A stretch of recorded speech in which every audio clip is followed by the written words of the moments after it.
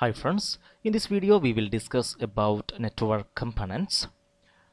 First of all, coming to the categories of network components, we have devices, media and services. We will discuss each categories here. First of all, coming to the first category, that is a device.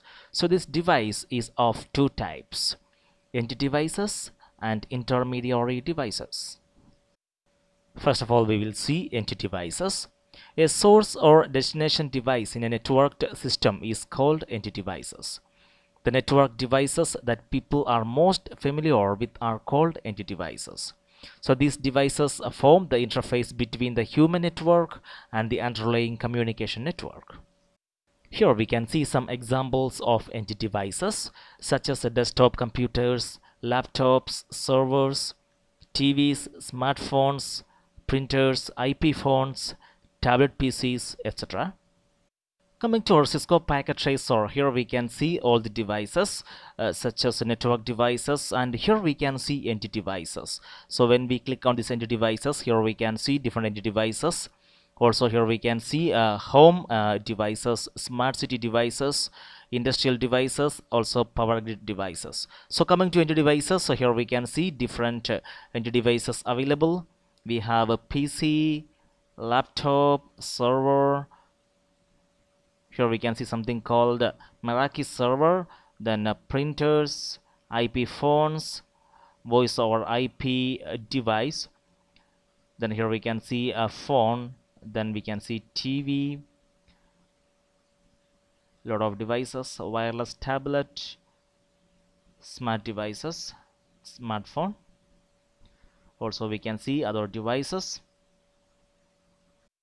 Also we can see other end devices, home devices, smart city devices. So here we can see different home devices. These are all end devices. And here we can see smart city devices, ceiling fan, all the car, power meter. So all these devices we will use during our IoT, Internet of Things. And here we can see industrial, mini devices. And here we can see power grid, wind detector, wind turbine, etc. Okay, coming back here, we will see the functions of these end devices. So these end devices originate the data that flows through the network. Also, they are the interface between humans and the communication network. That's all about end devices. Now we will move to intermediary network devices. Intermediary devices interconnect end devices. These devices provide connectivity and work behind the scenes to ensure that data flows across the network. And intermediate devices connect the individual hosts to the network and can connect multiple individual networks to form an internetwork. Here we can see different intermediary network devices such as routers, switches, multi-layer switches, bridges, wireless router, access points, firewalls, hubs, etc. Coming to our Cisco packet tracer, here we can see network devices, and here is our routers. Here we can see different routers available, and here we can see switches, different models, and here we can see multi-layer switch. Also here we can see the bridge. Here we can see the hubs. Here is a repeater. And coming to wireless devices, here we can see Meraki.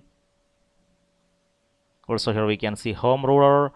Here we can see access points. And here is our wireless, this is security devices such as firewalls. So these are all intermediary devices.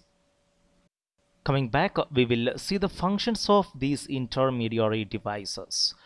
So it regenerates and retransmit data signals, maintain information about what pathways exist through the network and internetwork, notify other devices of errors and communication failures, direct data along alternate pathways when there is a link failure, classify and direct messages according to priorities, permit or deny the flow of data based on security settings.